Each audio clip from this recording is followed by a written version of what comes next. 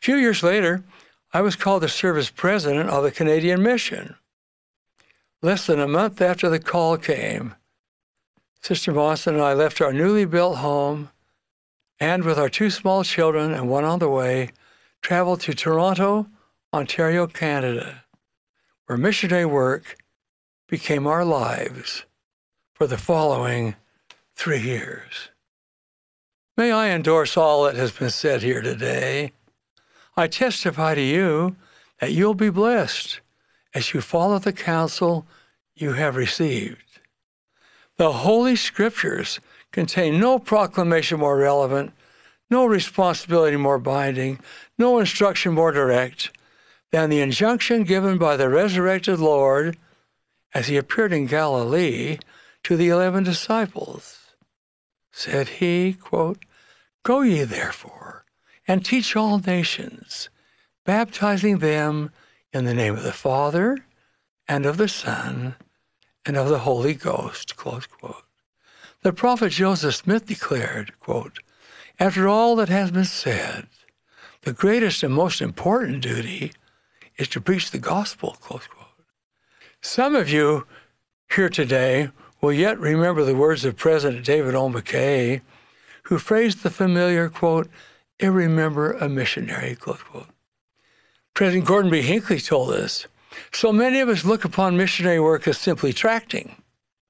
Everyone who is familiar with this work knows there's a better way.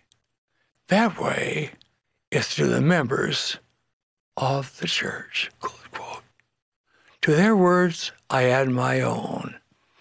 Now is the time for members and missionaries to come together, to work together, to labor in the Lord's vineyard, to bring souls unto him.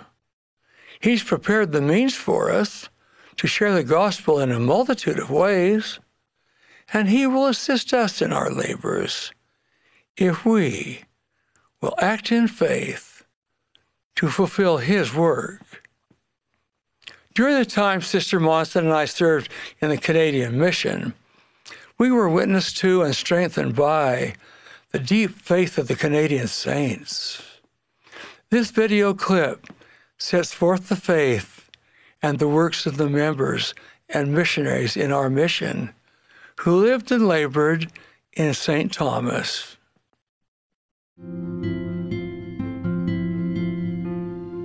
Another evidence of faith took place when I first visited the St. Thomas branch of the mission, situated about 120 miles from Toronto. My wife and I had been invited to attend the branch sacrament meeting and to speak to the members there. As we drove along a fashionable street, we saw many church buildings and wondered which one was ours. None was. We located the address which had been provided and discovered it to be a decrepit lodge hall. Our branch met in the basement of the decrepit lodge hall and was comprised of perhaps 25 members, 12 of whom were in attendance. The same individuals conducted the meeting, blessed and passed the sacrament, offered the prayers and sang the hymns. At the conclusion of the services, the branch president, Irving Wilson, asked if he could meet with me. At this meeting, he handed to me a copy of the Improvement Era, forerunner of today's Ensign magazine, pointing to a picture of one of our chapels in Australia, a new chapel. President Wilson declared, "This is the building we need here in St. Thomas." I smiled and responded, "When we have enough members here to justify and to pay for such a building, I'm sure we'll have one." At that time, the local members were required to raise 30% of the cost of the site and the building, in addition to the payment of their tithing and other offerings. President Wilson countered, "Our children are growing to maturity. We need this building, and we need it now." I provided encouragement for them to grow in numbers by their personal efforts to fellowship and to teach. The outcome, brothers and sisters, is a classic example of faith, coupled with effort and crowned with testimony.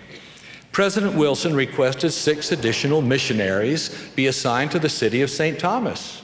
And when this was accomplished, he called the missionaries to a meeting in the back room of his small jewelry store, where they knelt in humble prayer. At the conclusion of the prayer, he then asked one elder to hand to him the yellow-page telephone directory, which was on a nearby table. President Wilson took the book in hand and observed, "If we're ever to have our dream building in St. Thomas, we'll need a Latter-day Saint to design it. And since we do not have a member who is an architect, we will simply have to convert one." With his finger moving down the column of listed architects, he paused at one name and said, "This is the one we will invite to my home to hear the message of the restoration." President Wilson followed the same procedure with regard to plumbers, electricians, and craftsmen of every description. Nor did he neglect other professions, feeling a desire for a well-balanced branch.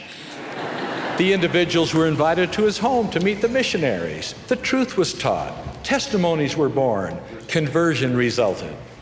Those newly baptized then repeated the procedure themselves, inviting others to listen. Week after week and month after month, the procedure continued. The St. Thomas branch experienced marvelous growth. Within 2.5 years, a site was obtained, a beautiful building was constructed, and an inspired dream became a reality. That branch is now a thriving ward in a stake of Zion. And when I reflect on the town of St. Thomas, I dwell not on the ward's hundreds of members and many dozens of families.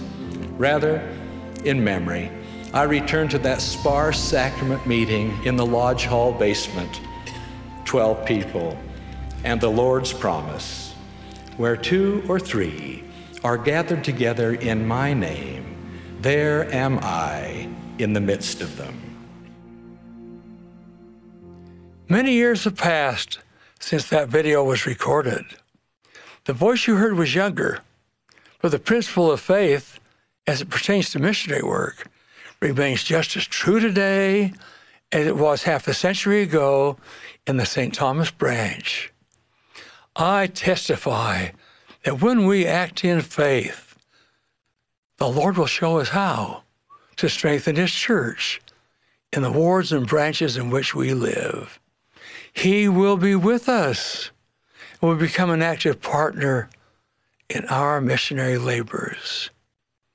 As the number of missionaries increases in wards and stakes around the world, I implore you to exercise your faith, as did President Wilson in St. Thomas, as you prayerfully consider which of your family, your friends, your neighbors, and your acquaintances you would like to invite to your home to meet with the missionaries, that they might hear the message of the restoration. As the Lord did with the city of St. Thomas, He will sanctify your efforts, and you will gain a capacity beyond your own to lift and bless the lives of others. May we ever increase our faith and faithfulness in fulfilling our sacred duty to rescue our Heavenly Father's children, our brothers and sisters. In the name of our Lord and Savior, Jesus Christ. Amen.